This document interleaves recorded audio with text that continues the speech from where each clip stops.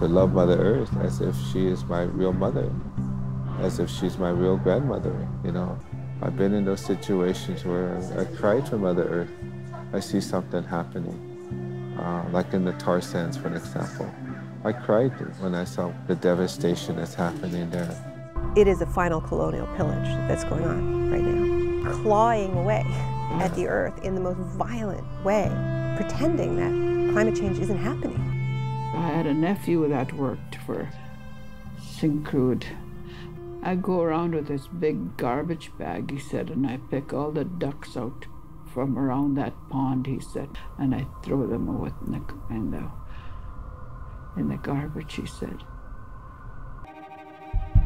When my mother tells me stories about her childhood, she tells me how they used to walk, sometimes for days. And they would camp when they're tired. And people don't do that anymore. You could look around you and whoever walks, no one walks over here, ever. So we're walking. It's not about confrontation.